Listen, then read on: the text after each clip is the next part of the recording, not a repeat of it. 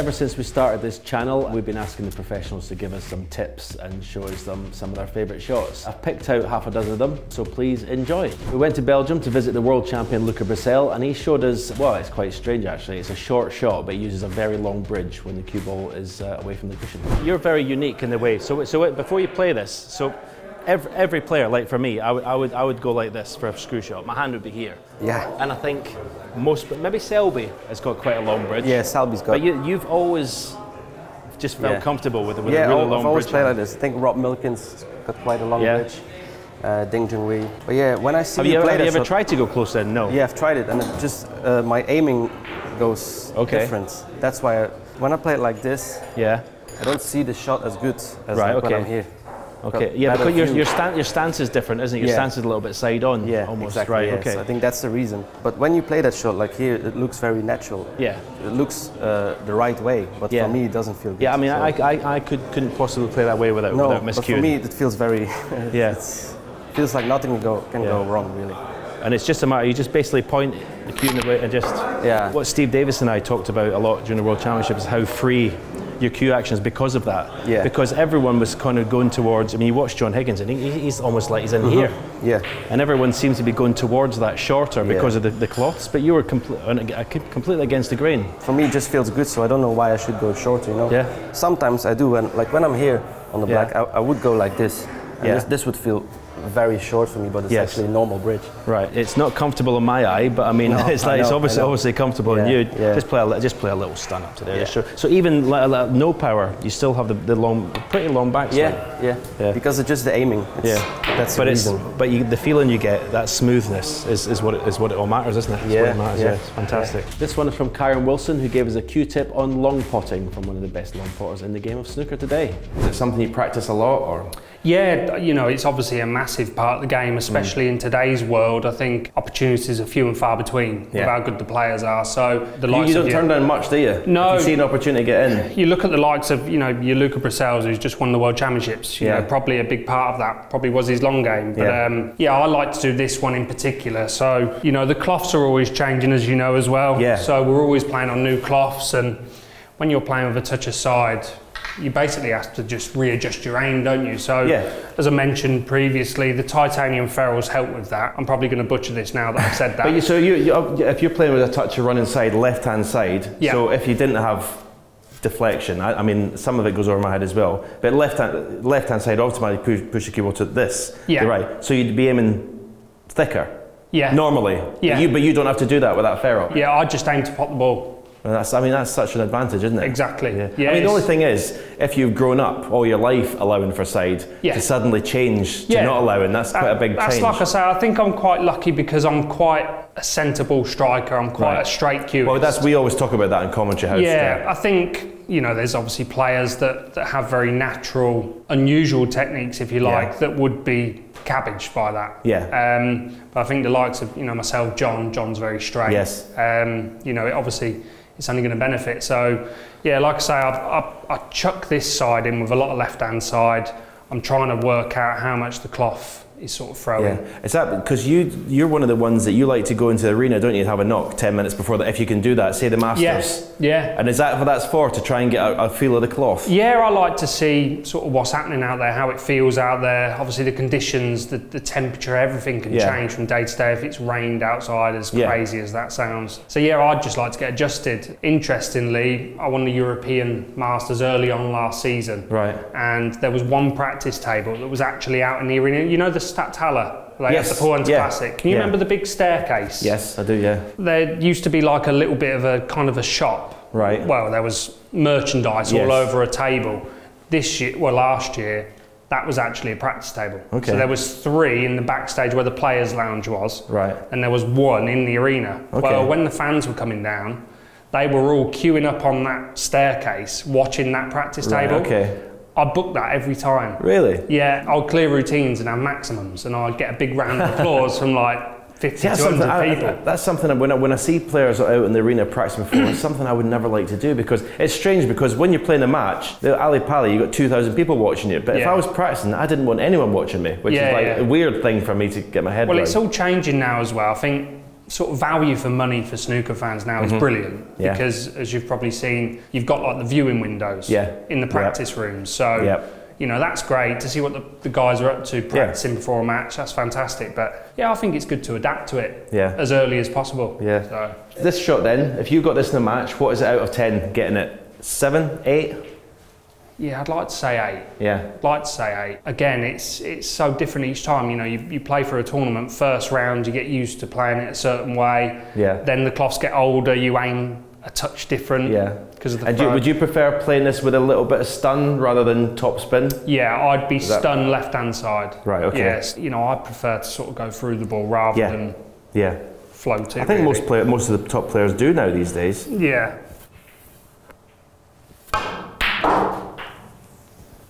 We just cut there, yeah? Huh? Just absolutely. But I mean, you're not in a colour, but I mean, that was, I mean, the perfect example of a, well, I mean, I still don't know what it means, a shot to nothing. But I like to vary it. You know, I'd play it hard around the angles, then I'd hold for the blue. Yeah. Then, if I'm feeling quite fruity, I'll hold for the black. Would you try and put, I don't know, so many in a row and then go to the next one? Or? Yeah, one thing Barry Stark, he always likes me to do is he likes me to go side to side, not get too comfortable going one after the other, because then you're varying it and you're kind of, you know, you're changing your vision. Well, in a match you're not getting the same shot all the time, are you? So yeah, you don't want to be too comfortable one side. Brilliant, thank you. This one's from Rhiann Evans, who showed us this routine that she's got from her new coach. Before I started working with Chris, I used to just do tees, lineups, colours off the spot. How many times can you do it? Yeah. Blues into the pack. Great. He's got do you do the pink and black routine as well? Yeah, I like that. Which is a tough one, isn't it? But I keep my concentration so bad. Right. I keep forgetting how many I've potted, or have I potted in the corner, have I potted? He says try and do 7, doesn't he? 7 pinks and blacks. Oh, he's bad to me. He said 10. 10. Oh, it used to be 7 to me. It used to be 7, and it used to be so hard to get to 7. Yeah. But then when you get to sort of 10, you get in a roll. Yeah. And it's almost like hard. And then you could do like. Yeah, I think my record was 91. I think something like that. It took about 3 hours. I think I've done 50 one day. Yeah. Yeah. Yeah. But it's a really good routine. It is. So what's this one here?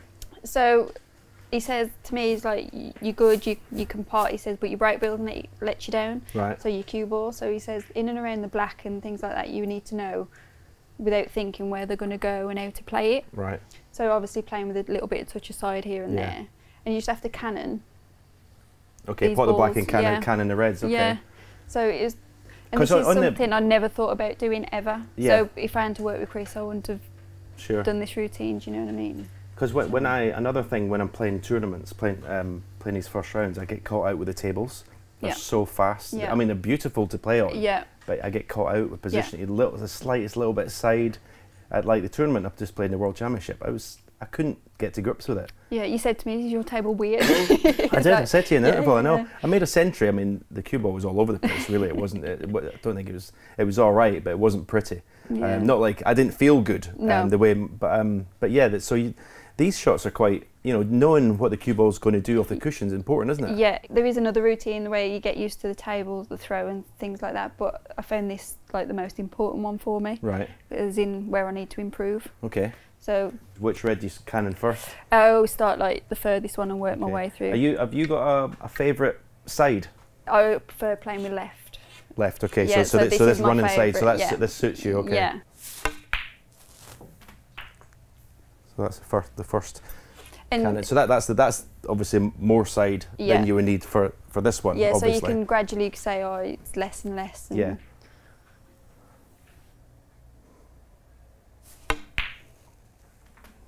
so didn't quite get enough side on.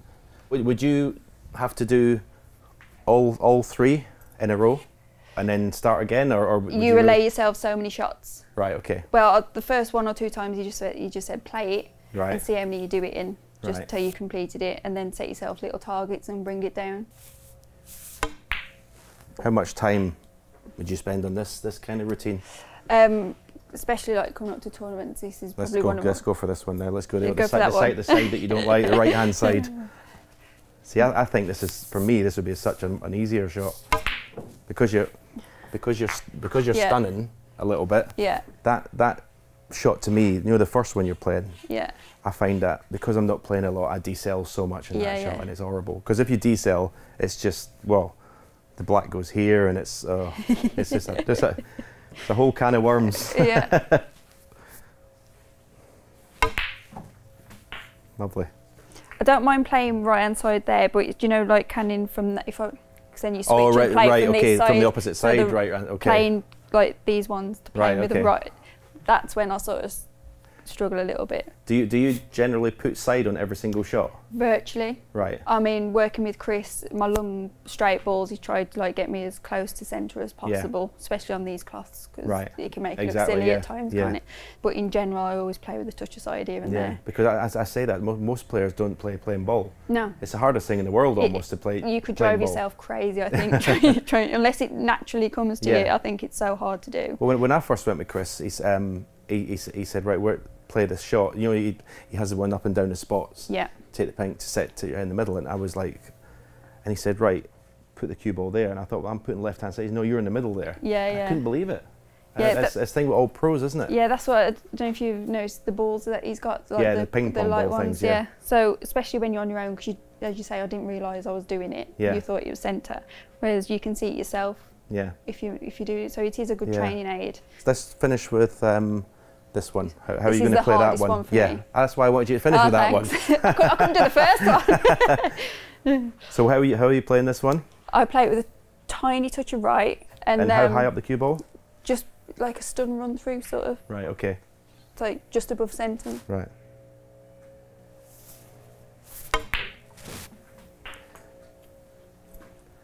I mean, you're perfectly on the red, but you don't go the can. I mean, it's a sort of routine that, I mean, it could drive you mad. Yeah. But when you'd start doing it, it's like gives you so much of a boost in your game, doesn't it? I mean, it's one of my favourites because it makes me concentrate, and it's something that I've not really done before. It's like an incentive to do it. Yeah. It's like you said, the pink and the black off the spot. It's something a little bit different that you don't normally see players practice. It just brings that element of like, oh, okay, something to try on, rather than. But you wouldn't do this at a tournament though, would you? Or would you or not? Just maybe to start with, because the throw of the tables, and because every table we play on plays so different, and obviously with their own feeling this year as well, I struggled to get feeling. Right. Okay. So at least I've got some sort of better idea of how I'm going to be playing, sort of thing. But I just found this one really, really interesting. Yeah. Right. Let's.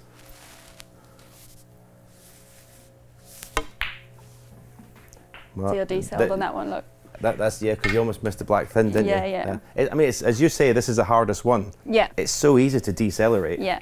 And because obviously if you're in a sort of frame situation, you're trying to clear up, and maybe there's the pink and red are together, you've got to get the cannon to clear up. Yeah. It's just slightly either side of the red or the pink or something. It's one of the most important ones.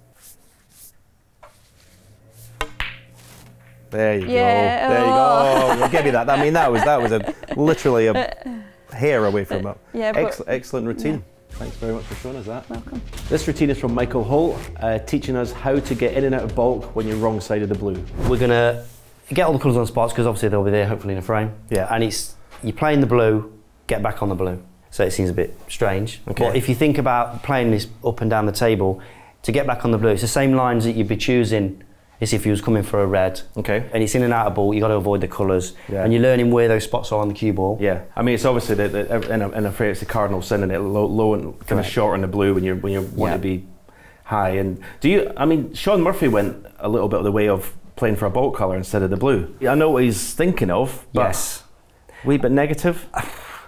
It's about. I think he's trying to edge his bets, isn't he? Yeah. But then you find that horrible spot about there, don't you? Well, that's it. Yeah. And you're not quite got the angle, but it's one of them. I mean, if it works, don't it? Yeah. And if you were in a match, this shot, what do you favour between yellow and brown, or between brown and green? If you had the choice. Obviously, the running side's the easier, because you're the correct side of middle for the shot you're playing, aren't you? Yeah. You know, as soon as you go the wrong side like this to the right hand side, it's a harder shot, isn't it? Yeah. So that is, in there is if you're going into the pack. But I would usually go this way if I can. Right. So what's the routine? You've got to just play for the blue? Yeah, keep playing for the blue. And I think it's one where, obviously, you don't have to be a professional level to do it. Yeah. You can just get your score. And the thing is, these shots, like I was saying before about practicing, they're not hard pots. Yeah. But the pots that come up.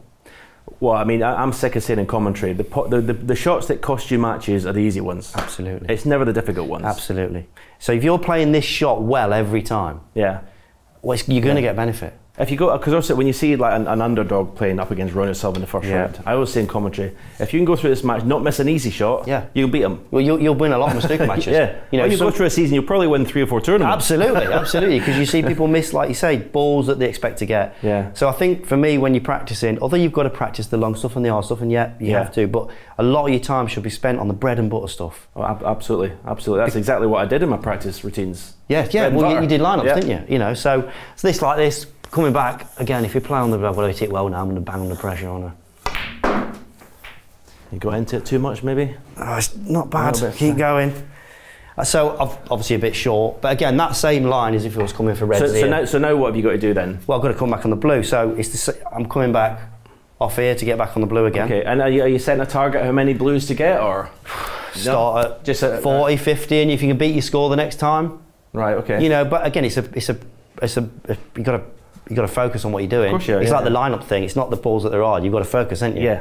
So if you can get in that rhythm of just playing these shots, I mean, this is not the greatest shot I've ever played there. A bit slow this table. I don't know very well. Right. So we're back down there, look. So that was check side. Yeah, just a bit tracer right. Yeah. Right. So we're doing it again. I mean, you can. It's the same shot again here. So. That's a better shot. Yeah, there we are. We're happy, aren't we? So you develop that in other colours, same sort of thing? Or? You can go, well, the pink, obviously you can do the pink. So pot the pink, pound the pink. Very easy, shots, but you can make it different. You can sort of try and go around in a circle.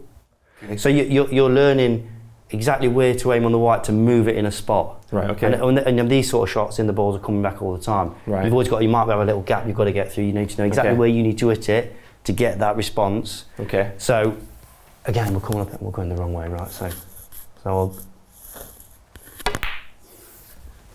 what do you think is the best in terms of the game now? And because obviously, when you get to the tournaments, the cloths are hyper responsive and super quick. Yeah. Do you think the shorter backswing is the way to go now? Whatever you can repeat.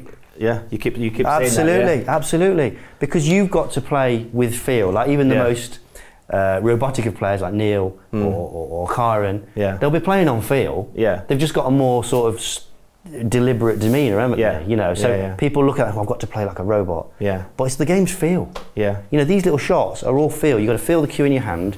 You've got to feel that, you know, the sort of, the feel of the white going, when you hit it, look, and you can just... So that was a wee bit of a decel though, wasn't it? No, I just didn't do it hard enough. It's all right. Was it? No, I just did that. I rolled off. Because when I look at someone like Dave Gilbert, where he's got the longest backswing in the world, and and I've seen him a few, like, not mine, but be that in the blue and trying to hold, and the blue's not reached the pocket. He's just not hit it hard enough. Yeah, but it seems to be such a to try and judge that seems to be such a difficult thing to do. When he pulls his cue back, it's obviously hard. I mean, you practice with him, you don't mix. Yeah. Oh no, listen, he's a fabulous player. Incredible. I'm not criticising him at all, but what I mean is, I know what you mean about the decel, but if they've decelled, with the decel thing, it's implying that you've got to be accelerating through the white, right? But when you hit the white, it's on for 1/10 of a second. Right. So for me, when I'm coaching people, they're obsessed with getting through it, which they don't like me, because the ball's gone after about that. Yeah. Right. So you've got to be going the correct speed at impact. So all you've got to do is focus on that rather than accelerating or decelerating. Yeah. If you decelerate to a point where you're not going hard enough, then you've not hit it hard enough. Yeah. But if you've got to go in 5 mile an hour at impact, you start at 10, finish at 0. If you're getting slower, but at impact you're going 5 mile an hour, it'll knock it in. Right. Do you know what I mean? Yeah. So I know when I'm coaching players with quick hits all the time, I just say decelerate. They're hitting it lovely. Yeah. I think the term's a little bit misleading. Right. I don't think you miss. If I hit the correct part of the white, but don't hit it hard enough, it won't get to the pocket. Of course, yeah. So the fact that I've decelled, I'm not hit it hard enough. Yeah. But that's what I mean. The decels cause you not to hit it hard enough. Yes, but there's a decel there. But it's not the fact that you're getting slower at impact. It's the fact that at impact you weren't going quick enough. Right, okay. Do you know what I mean? Okay, I kind of do, but as I said to you, a lot of it goes over my head. So when you hear me say on TV he's decelled, you're like, Stephen, you're talking absolute nonsense. It's worse to them effects, because when I'm living on my own, I might use, you know. So, but again, I think what it is, it's an harmless term. It's more the fact that I just think people should focus on just hit the right pace. And if you're decelerating on impact, it don't matter as long as you're going the correct pace. Right. Okay. So to say, oh, don't decel, then people think I've got to rush through it. Right. Okay. Or pass it through it. Terms got me. Yeah. You know, I've got to accelerate impact, so they hit it too quick. Yeah. So they get that's one of the thoughts I have in power shots. Like if I've got a black to split the pack. Yeah. There's no time in there. I mean, I end up going. Yeah. Well, you need a longer swing, don't you? Yeah. What do you mean, the little black screw shot? No, black to split the pack. Power shots, I find it hard to get because I do need a bit of a pod, but I find power shots, I'm kind of going like that. Yeah, because you need to you need a longer run up, don't you? So playing on a runway starts well back, doesn't it? So it can gradually get to the acceleration. Now. Yeah. Well, it is. It's an example of a longer run up. Yeah. You can accelerate at a more controlled pace. Yeah. So you can get that 1/10 of a second right. Yeah. Because that's all that matters. Yeah. Right. Whether you're going to cross it. Loads of players have been great careers, don't skew straight. Yeah. But catch the right bit of the white, it goes in. Just chum. I mean, it's a perfect example. Yeah. So with that longer run up with power, you can control it rather than starting a third of the way before the end of the runway. Yeah. Do you know what I mean? Wow. Anyway, that's in the mind. So sorry, go back to the routine then. So the routine is to try and pot the pink in all 4 pockets? Yeah, and use all 4 pockets and keep playing on it, and you're playing little soft screws all the time. Right. And like I say, if you want to make it harder, just go round in the circle that way, then you can go around the other way. Right. And it seems a bit simple, but the shots that are coming up all the time. Absolutely, yeah. You know, and again, the simple stuff, you do all that well every time. Michael Holt's bread and butter coaching. Correct. That's a new title. I'm giving you the title. Yes. Thank you very much. Thank you.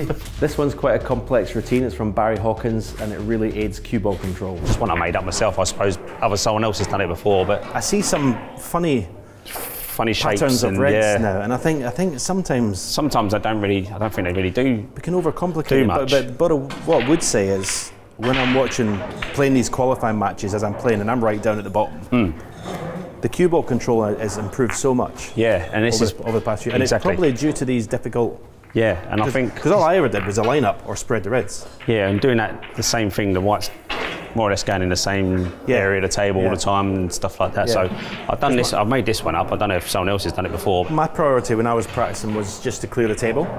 Yeah, and just keeping the timing going and striking the ball well and all that sort of stuff. But well, I just thought if you say you did the lineup 10 times in a row, you're doing that regularly, and then by the time you get a tournament, first chance you get, you're going to clear up because you've been doing it day in day out. That was my thinking. Yeah, I suppose. I mean, it worked for you, didn't it? So, but I do agree that there's some of these. I mean, you've set this up, and already I'm like, you're thinking, what's he doing here? So for these reds here, you have to get on these reds and pot in that middle pocket. Right, you're not allowed that corner. No corners. Okay. Only in the middle. So you're playing a lot of times. You're playing that shot off the black, the 2 cushions, because coming up and coming around. That's a tricky positional shot in a match. So it comes up quite a lot though, I think. Yeah. And again for that side, then reds in this middle. Okay. And these reds in either corner. Okay. I need the bulk corners though. Right. Okay. And obviously you've got that red there for like backup if you come. Right. So would you start on that red? No, I'd always normally start on this one.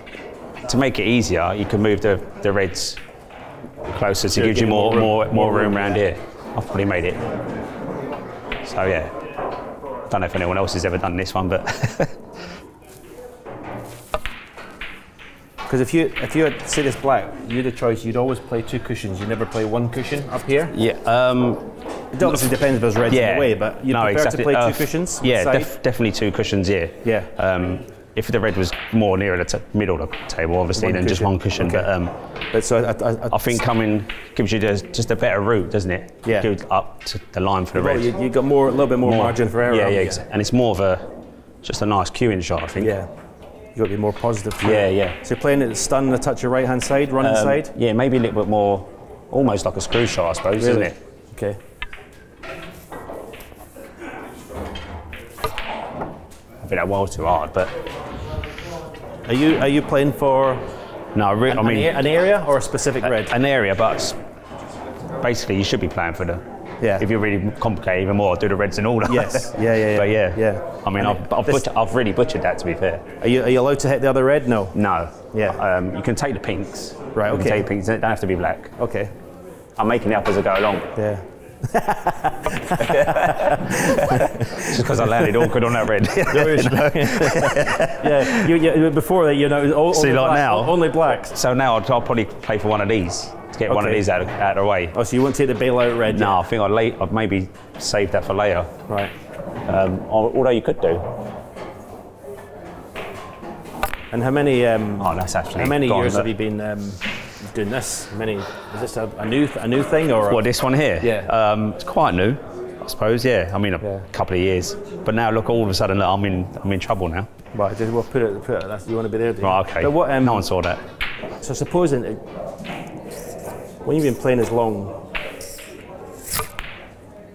as you have, you want to try and make practice a bit interesting, innit? So you're just give you something. Things. Yeah, exactly. Otherwise, you get a bit stale. I think. As you get older, you realise just potting balls is not good enough. You need to be working on things, you know. And they say I've noticed a difference. In break building.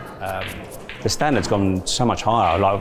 Even further down the rankings, everybody's just knocking in breaks for fun. I mean, you must see it now. Yeah, absolutely. The qualifiers I'm seeing, you know, you leave people in, and they're, you know, if you leave them with the reds open, they're going to pot them all. Yeah, you ain't coming back Whereas to the table. Whereas maybe before, you might go back to the table. I'm finding you're not getting back to the table. No, I mean, every now and again you do. You get a bit lucky, I suppose, with someone struggling or whatever. But more often than not, you're getting punished. I see more bad shots in the TV stage than I do when I've been playing people. Yeah, that's what it's mad. Behind closed doors and in the qualifiers. I mean, maybe. Well, it's obviously pressure. It's a different setup in the main venue. Yeah. When people not settled out there, I suppose, but not used to the different situation. But like you say, in qualifying, there's breaks everywhere, and it's a high standard. And safety, I think, is improved a lot as well. So would you this routine, if you were in the club doing it, would you keep doing this until I've done it? Yeah, I probably would do. Yeah. Unless I've been doing it all day and and I've just had enough. That'll do. I'm off. So you're already on the bailout red. Yeah. And I'm straight on it as well. Right. Right, so that bridge there, you need to talk us through this bridge. I know. Because it is the worst bridge, I think, in world snooker. It is the worst. I don't even know where it comes from. But say it up again, so you've always done this, obviously. Yeah, so most people do that, don't they? And that just feels... Yeah, I mean, if I was... I'm not left-handed, but yeah, I try and... Well, I try my best to get my hand on the table, and if it's too close, like... It'd be that. I mean, that feels for me to do that. That just feels unbelievable. Maybe I'd get my hand, but most often I'll grip the cushion with them fingers. Right. And that one just seems to sit on top. I don't know how. On telly, have you seen on telly? You must think that looks. It must look awful. I'm like, oh my god. But I've done it for so long. I've done it ever since I played, so I can't change now. It's almost like a sort of pool. You'd never ever recommend. You'd never recommend that. I think. I'm not sure if Alfie Burden does a funny bridge off the cushion. Not quite like mine, but yeah, I don't even know where that come from. It just felt natural. Your cue's going along your nail. It doesn't look solid at all, does it? I've destroyed your bridge now. I'm never going to use this again. I've gone. Larry, thanks very much for that. That was right. Excellent. Great tip. Cheers, thanks. This one is from the wizard, John Higgins. It's quite an advanced routine, quite difficult. You've got to start with a long pot and then you've got to make a 1-4-7. This one Stephen always do. I don't actually know if I ever took it off you, or 5 reds between the pink and the black. Right. Then put 4 reds here. Right. Do the long one. You leave yourself a long straight one. I maybe did that, but I maybe never left the long one first. Well, you kick it off. Right. Okay. And then 5 reds below the black. So pot this red. Right. Obviously. And it's So this is for obviously. I mean, cue ball control in it, because obviously that red clears that red and so on. And try not to hit any of the other reds as well. Okay. So you basically got to pot red, black. So you basically got to get rid of these 5 reds before you start to tackle this. Okay, so you got these are the reds you put first. Yeah, because you could get rid of this one as well. Yeah. But then obviously it's going to be really difficult for you to actually get round. Yeah. To this ball in here, without going this direction. Yeah, of course, yeah, because you need to use cushions. So you've got to actually get rid of these 5 reds first. Right, okay. And then if you can get rid of these 5 reds and blacks, to then obviously get round to this side. Yeah. To then obviously pot that, and then you've obviously then. Yeah, because whenever I did the lineup, I never had many too low because I don't know, that was one shot I think was my Achilles heel. This shot. That I would always drop it in dead weight. Yeah. I couldn't stun it. I know. Can you play that all right? No, a lot of the boys do it nowadays. I know. I don't know. As if it's just like. I seen Mark Allen play one the other day, and he was like, it was in the final frame, and he was there, something like that, and potted it and stunned the cue ball up for. I'm thinking, what a shot. I know. But that's an easy shot, isn't it? I know. But I'm like, oh my God. I agree with you. I'm more of a roller than a stunner. Now, when you see a lot of the other players, they sort of stun it out. Yeah. I'm thinking that is so much harder, but I'm more. I mean, what if you're like got to stun that? What are you thinking when you get down to stun that for say the black in the same pocket? Me too. I'm like, no. It's such a hard shot. Well, because any deceleration, you just look silly, didn't you? Let's see, you've hit that great. I know, but it's a hard shot, isn't it? Yeah, it is a hard shot. Yeah. So I mean, if I was faced with that angle, I'm like, remember Robbie used to do that. Robbie used to do that when he was in the club. Now he used to do that, but it's a hard shot. But that routine, if you can do that and do a 147 with that routine without touching any reds. Is that what you do? You aim to do a 147? Aye. Oh, you got to take blacks? Got to take blacks. Right, got to take blacks. And how many say you've done it 10 times, how many times you do it? None. You've got to be hitting the ball really well to actually to do that. Right. Honestly. And obviously, if you miss, you start again. Start again. Yeah. So that's any routine. I think that's the most important thing for players learning. If you play any routine, if you miss, start again. Don't keep going. If there's anybody, I don't think there's any amateur that could do that routine. Yeah. I think you'd have to be a professional to do that and not touch any reds, black. Yeah. Back and forth, and then clear up. I think I'd be half an hour trying to put the first long red. But that's the routine I try and do, Stephen. Wow. So it's great routine.